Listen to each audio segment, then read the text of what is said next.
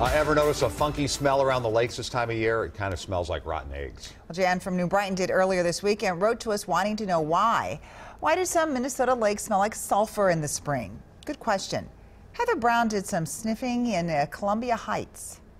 On the north side of the lake inside Cordiac Park. Tell me when you start feeling that smell. Right here.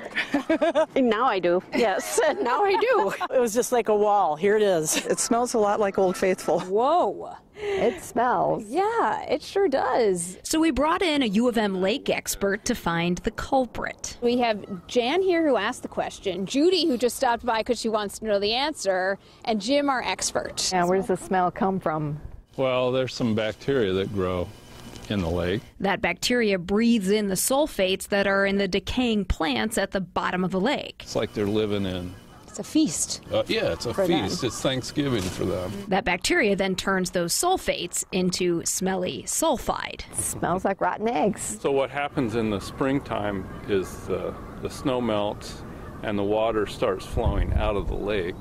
And as it flows out, basically it's full of that sulfide. So we've been here for 45 minutes or so. I thought I'd get nose blind, but I can still smell it. Yeah, you don't. Is this smell dangerous?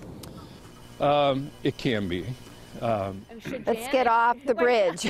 So should Jan and Judy and Duke and Buddy not be walking it each day? No, it's not. It's worth just a worrying small about. area. Yeah, it's a small area. Not all Minnesota lakes have a lot of sulfates. So that's why not all the lakes smell. Yeah, so not all of them will get that smell. What does it say about the lake, the quality of the lake? Good question. One of the big things it says is that you have a really productive lake. Which makes sense because it's urban and shallow. Great. I mean, Good. Thank you. And now you can go share all this knowledge with your friends? Oh, yeah. Yeah. Heather Brown, I should give you my card, but of course I'm a professor, so I don't have one. WCCO 4 News.